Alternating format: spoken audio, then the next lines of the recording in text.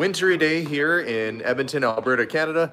And I thought I'd take a minute to do a live chat and walk you through sort of what's going on in the business and what's happening in our world. A lot of times we'll do a live feed from my house when I'm there with Melissa. But today, well, heck, I thought that we would chat together and talk a little bit. So it has been, I'm actually going to find a spot to set the camera down so we can kind of just have a little bit of a chat. Boy, has it been a busy last couple weeks here. We've had a couple auctions that we've been working on.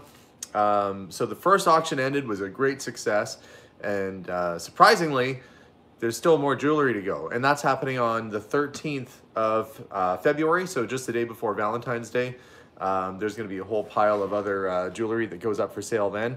In the meantime though, I've been taking stuff over. Melissa and I have been working really hard to get everything up and running for that sale.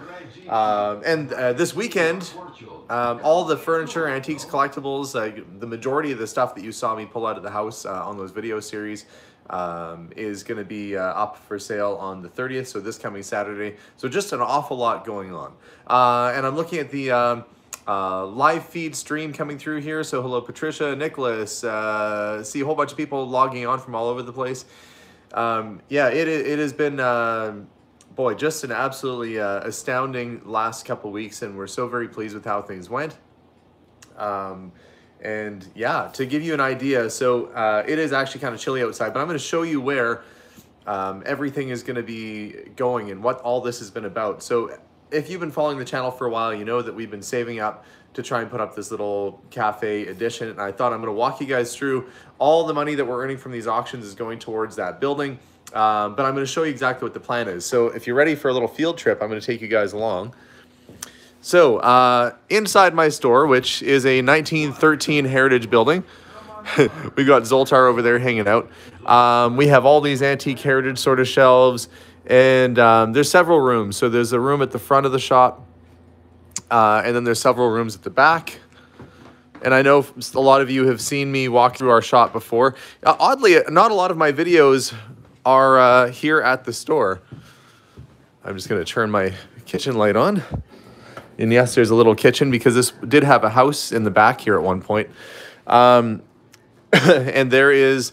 Oh, thank you very much, Mike. Appreciate that. There is a piano that came from the house. It's just awaiting its new home in the new addition. We've got all sorts of toys and knickknacks and my skull chandelier that I made all here. And we are going to be looking at putting an addition on the outside. So we're going to walk around and I'll show you that.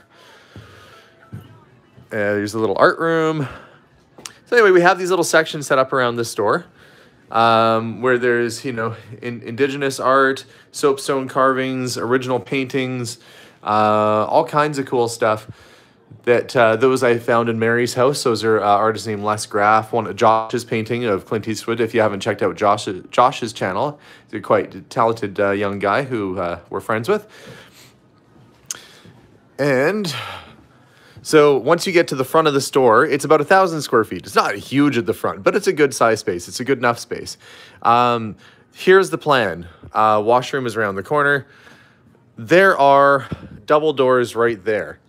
And there's sort of a natural intersection here in the shop. And you can kind of see the little stone area or, well, tile area there. That is going to be the attachment point, the entrance to the new shop. It's going to have its own entrance on the outside.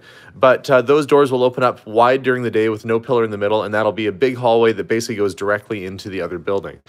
I'm going to walk around the front of the store and show you guys. It's funny, the stabilization on the videos for live feeds is not nearly as good as it is when I just film regularly, but that's okay. We're kind of winging it today. So when we get out to the front of the store, you can see we have this great, you know, boomtown sort of heritage building, and we have this vacant lot next to us. And very soon what will be there, I wanted to change the plans for the building a little bit and make, I'm not sold on the idea of the garage door front. We wanted it to originally to look kind of like an old-fashioned garage.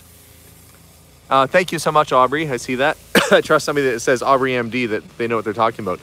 But we are approved to build. So last year we poured the patio, which is right here. We put in some trees, a little bit of landscaping. I got my friend Dave to come and do this vintage Coca-Cola sign with a slightly demonic looking Sprite guy. Yeah, and so right when we get to this space here is where the building starts, and it's going to run all the way to the back. That's the intention. That's a water and sewer line coming up over there, which we put in last year. And then there's the other side of that double door, which will attach through. So lots of plans, and it's exciting to think that this vacant plot of land that's between these two buildings will be soon fitted with a new little building and a new lease on life here as we try and get a little cafe put up. So there goes a little snowplow. There's a bike path that runs outside, a community hall, a playground. This area has a lot of folks that just walk around and take in the scenery, especially in summertime. Whew. The camera seems shaky right now. It's probably because I'm cold and I'm shivering. I probably should have put a jacket on when I was out there. Ooh. It is, I think, minus 22 or something like that today in Celsius, which is still pretty cold. There we go. I'm going to set that down. Ooh. So anyway, that's sort of a brief tour of what we have planned for the outside there. Yeah, it's pretty chilly out today. I probably should have taken a coat with me. And all that work and all that effort to make that place cleaned out definitely was worthwhile, and we definitely appreciate all you guys watching. Infini Magnus, shout out from South Edmonton, all the way from the south side. Yes, nice to see you guys on. So this is what I've been up to basically all this past week. Melissa and I have been working really hard to get items inventoried and bagged and ready for that next sale, which is going to be on the 13th. So we've been kind of piggybacking auctions for the last week or so here. You know, with the big one that we did last weekend, and then this weekend we have another big sale, and then another one after that. And eventually that will be all the money we need to get that place put up and furnished and finished. And I tell you folks, I've never been more excited about something. Well, that's not true. I've been excited quite a bit about, you know, kids being born, but I mean, in terms of things for this year, that's what I'm most excited about, is getting that building put up. Yeah, it'll be a nice size space. It'll be adding basically another 1,000 square feet to the footprint of our location here. And it will be its own separate little building with its own bathroom. So if at some point we decide to lease out that other space, and that's kind of the intention, is that we're going to build it and hopefully find somebody that would like to rent it from us and run a coffee shop or something from it. Because we're pretty busy as it is. And, you know, it would just be nice if somebody else who wanted to have that business would run it. But yeah, we got to get the building put up, and it's going to be so exciting. We're very excited for it. And yes, there will be a YouTube series. I see somebody asking. We're going to continue that on. And we started that series there's a playlist called, I think, The Old Cafe or something along those lines. I should probably know what my playlists are called. But anyway, there's a playlist there that shows you just how difficult it was to get, you know, to get the process started and to get permission. So from the city to get everything going. And now we're at a space where we're ready to go, and it's all steam ahead, full steam ahead right now. So I'll probably try and take a couple minutes to answer some questions while we're here too, and then maybe I'll end off with a little bit of a tour around the shop. Yeah, if there's somebody, our friend Bill, German Bill, who I don't think's been on any episodes, used to run and own a coffee shop at one point. But I think if we can't find somebody to rent it, we may look at just hiring somebody to help run it for us. Ellen Sheffer says, I think it's pretty amazing that you're going to incorporate some of Madame Rack's treasures in the old cafe. Yes, well, her piano certainly would be in there, because I think at some point it'd be nice to have a place for her students or for people who love music to be able to come and play some live piano. And it's just a nice ambiance to have the grand piano in there, class up the joint a little bit. Let's see, just trying to read some of the other comments here. Hello from Norway. Hi, hello, Norway. What does Zoltar have to say about the Cafe Edition? You guys want me to do a Zoltar reading? Hang on. I have to pay him to get my reading done. So I'm going to take what we call a toonie. If you're in Canada, you know what that is. It's a $2 coin. And we'll go get the, we'll head over there. Let's see. I'll do a Zoltar reading. Somebody said that before I did the auction, Zoltar said great things are yet to come. And then great things were yet to come. All right. So here we go. Here's the Zoltar reading. This is one of the things we do sometimes when we're live at the store. We come here and we pay Zoltar for our fortune. Zoltar the Gypsy at your service. Today is your lucky day, my friend, for I have a fortune especially for you. Listen closely. Sometimes you can tell a wise person not only by what he says, but also by what he doesn't say. Remember, it is much better to say little than to say too much and regret it later. Give Zoltar your treasure. I have much wisdom to share with you. Okay, let's see what Zoltar had to say. This is my fortune for today. Zoltar says, a new turn of events will soon come about. A happy reunion with a loved one will make life all that you ever wanted or dreamed to be. You have a very trusting nature and are easily taken in by so-called friends. Do not be so anxious to do favors unto others, as there is one who is just waiting to take advantage of your good nature. Well, that's kind of a downer. Well, thanks, Zoltar. At least he's saying that I'm good-natured. I don't like the easy to be taken advantage of part, but there we go. So there is my Zoltar fortune for today, and apparently the winning lottery ticket numbers. Your lucky numbers today. So, yeah, we'll see. I don't play the lottery. Maybe one of you will. You can pause it and try those numbers. Let me know if you win $1 billion. So Zoltar hustled me out of my $2 to tell me that I might get taken advantage of. I think Zoltar is the one that took advantage of me today. And look, he's asking for more money back there. I'm going to do a little walkabout. Jean-Michel, thank you so much from the south of France. Appreciate that. Let's flip this around now. If you recall, at one point, I had all my walls covered in cameras. Now we've thinned out the majority of them, and it's gotten a lot better now. Sergeant Red, thank you so much. These are things that I'm actually, like, you know, we found all the jewelry in the house, and that was fine. But when I find Hot Wheels, like Red Lines, Matchbox toys, Dinky toys, that's when I get excited. And so we always carry like a little assortment of Matchbox. You know, some of them have their boxes, which you can see back there. Those are always nice to find. And that's what I started off collecting. Incidentally, Matchbox toys exactly like that were sold brand new in this store back in the 60s. And it's kind of ironic that here I am selling them again with higher price tag, of course. We have some baseball and hockey cards, some autographs, including autographed Gordie Howe. Lots of toys. So we have little areas. Like this is toys and collectibles, and people who are into that stuff come over here.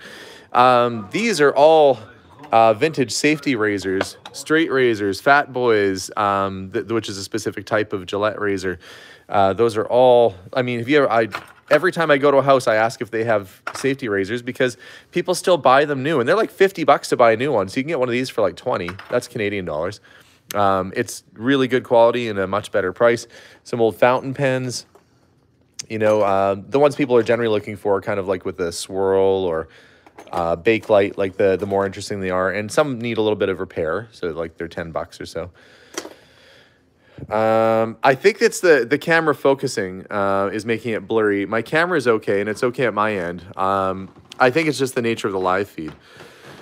All right, what do I have at the front? Well, locally made teas and coffees and hemp seeds and jams and things like that. This was the exciting thing I got in the other day. Autographed and PSA certified Joe DiMaggio and Mickey Mantle baseball. That's a good score. I was pretty happy about that. And of course, I played baseball for many years, right up till high school. Mickey Mantle, number 7, Lucky number 7, and Joe DiMaggio, number 5. Those are pretty big names in the world of collecting, so really great to have some nice autograph pieces in here. And of course, Civil War pistols and all sorts of fun stuff. I shouldn't say fun, interesting artifacts. Everybody always says, oh, there's the cuckoo clock, which I guess I had to wind because the bird looks like he came out and croaked. I'll have to wind that back up today. It's a Black Forest piece, so everything on here is all carved. And, you know, we carry some new things too, of course, like, you know, funny little coffee mugs and stuff like that, you know, I just thought were kind of quirky that we like to have in the shop.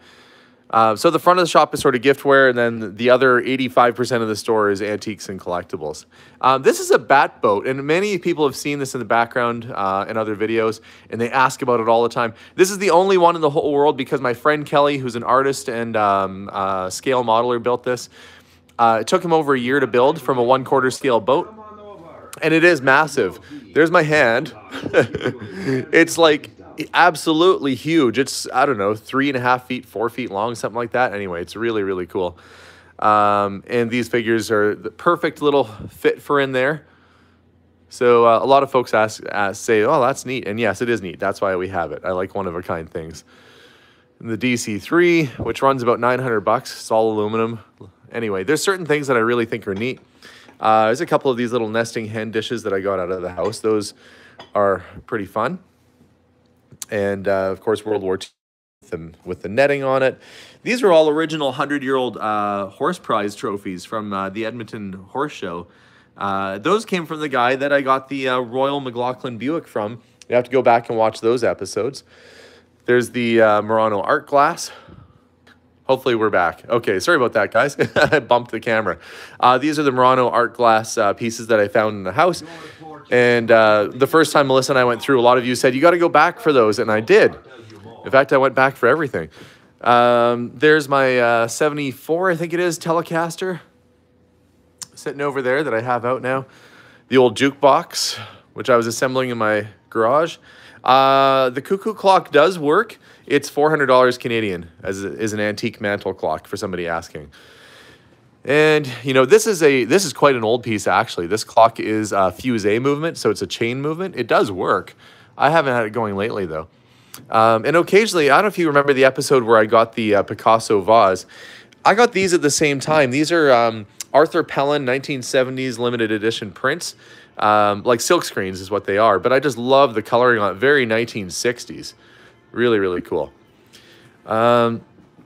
Josh's painting, somebody was asking about.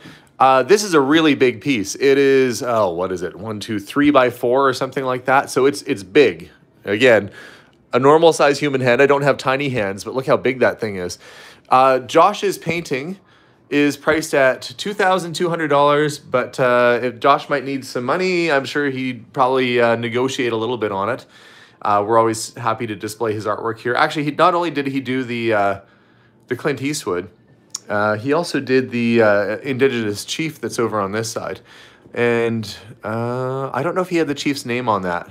I don't think it's Poundmaker, but he'd have to tell me which chief that is. But I just love the use of colors and the intensity of his art. Anyway, it's really, really cool. And then we have original 1800s or 1900s pictures of listed artists. King Lear, that's an original watercolor that was done for this brochure, actually. So see, there's the brochure for King Lear that was playing at the Citadel Theatre, and somebody did that original artwork for it. So if somebody's into Shakespeare, that's a really, really neat piece to have the artist's original and the brochure from the play. Anyway, I just love neat stuff. And look, there's my son's little guitar that he made. It's always fun to have interesting little bits of art and pieces around the store. Cash register. This is a candy store size, which is smaller, is a little bit more desirable. My gas pump sold the other day. I guess the guy's coming in the next week or so to pick that up. So just lots and lots of, around every corner there's stuff. You know, these are all stacks of, look how many of these things I have. These are all stacks of vintage 50s and 60s hot rod magazines. And those, you know, we put them out for 10 bucks each, and people come in and sort through and buy them. I guess if they've got a car like that or not, but records like crazy, books. So yeah, we try and keep a good variety of things, and even die-cast cars. I buy collections of die-cast cars every so now. Many of you ask, why don't you do an online store? You know, list everything online. The reason I don't do an online store is that we primarily sell locally, and when we do sell online, we sell through auction because I don't have the capacity. I'm not set up to ship that much stuff all at once. So we ship little things here and again, like I'll post stuff on the internet, or somebody will reach us at the shop and give us a call or email us, and we'll mail things out. But right now I am the janitor, the shipping department. I'm kind of doing everything. it's just we're trying to take it in small doses, the way, as much as we can do on our own.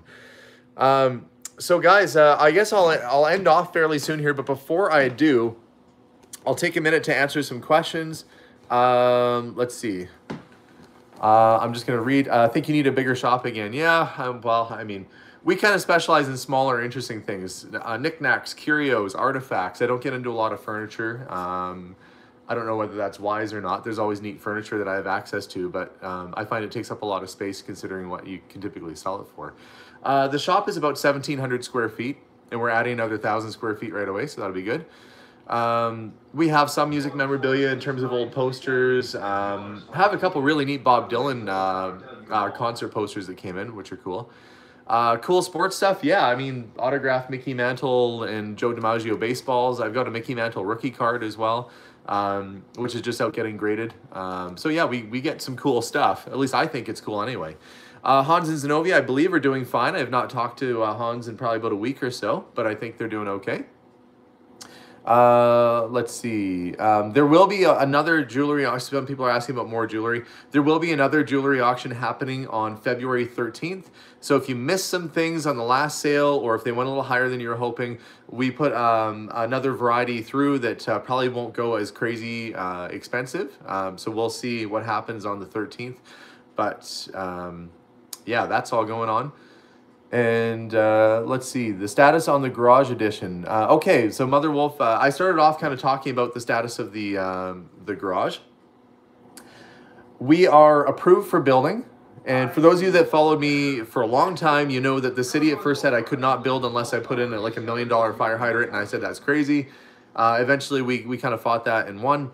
And now we have permission to build, and we can build at any time. The only thing preventing me from building is the weather. And if you look outside right now, it's not super nice out. It is pretty snowy. There's my little FJ Cruiser out there. It is winter outside right now. So you can't do, okay, here's the thing. I could start building right now, but the problem is you have to thaw the ground, because you can't just, you'd have to tent and heat the ground to make it so it's pliable enough for them to dig and do the things they have to do, and then heat it for concrete. That takes a job. Let's say, for instance, putting in the infrastructure, like the water line, moving the water line over. We have to do another extension there. Is $1,100 to get that done. If you want to get it done in winter, it turns into a $5,000 job with the cost of heating, tenting, and extra work. So it's like it's 4 times more expensive, roughly. It adds $4,000 more. So yeah, we're going to wait until spring, and then we're going to start. So that's the plan. In the meantime, I'm trying to source interesting items to go in the building. I want to do like a copper pressed tin ceiling and nice tile floors. I have some plans. I've got plans, folks. So right now I'm planning and getting everything lined up, and everything is coming together. Future project after the cafe. I think my priorities this year are to sell the Potter's house, number one, and I'm hoping the people that are renting will buy that. To sell my other location, because we still own that other building. If you watch the early episodes, I'm in another store. In fact, I had somebody come in here the other day, and he's like looking around because the other store had a second floor. And he's like, well, where's your staircase? I'm like, that was the other place. He's like, oh. So we still own that building. We have tenants in it right now, but I need to sell that too. Once those are gone, I don't know, truth be told, I'd like to find a place for my mom. But, you know, aside from making sure my mom's looked after and okay, it would be nice to find another old heritage building and fix it up. One thing I've learned about myself in the last couple of years is I love finding old sort of neglected buildings and properties and fixing them. It's really rewarding, and it's nice to see something come back together. So I would like to do another old general store at some point, or another old building, but we'll see. I'll try and answer a couple other questions here too before we log out today. Captain Eilish Ireland says, did you see my email about the scale? Yes, we had that round scale that we had come through. I can't remember. I think we had a price at like a couple $100s or something like that, Canadian.